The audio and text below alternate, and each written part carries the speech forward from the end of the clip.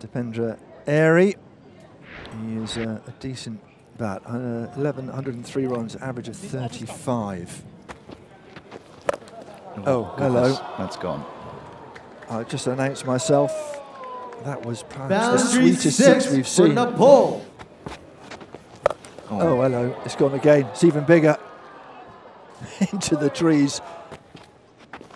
Oh, that's biggest. That's the biggest. 3, and that has gone over the trees. Not all of them, but the first batch of trees.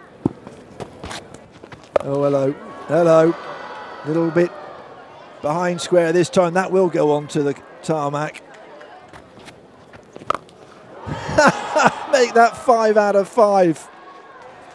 Wow. And we have a new T20 record, by the way.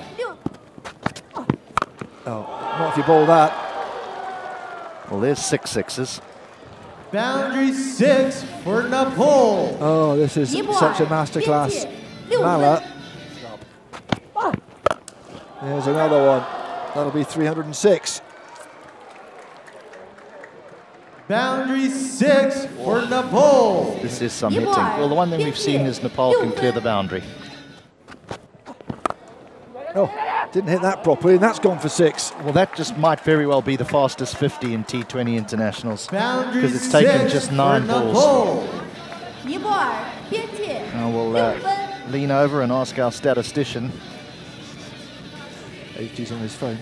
Well, the disappointing thing here for Indian cricket is that Rohit Sharma no longer has the fastest 100 in T20 international cricket, and Yuvraj Singh no longer has the fastest 50 in T20 cricket, which was scored against England.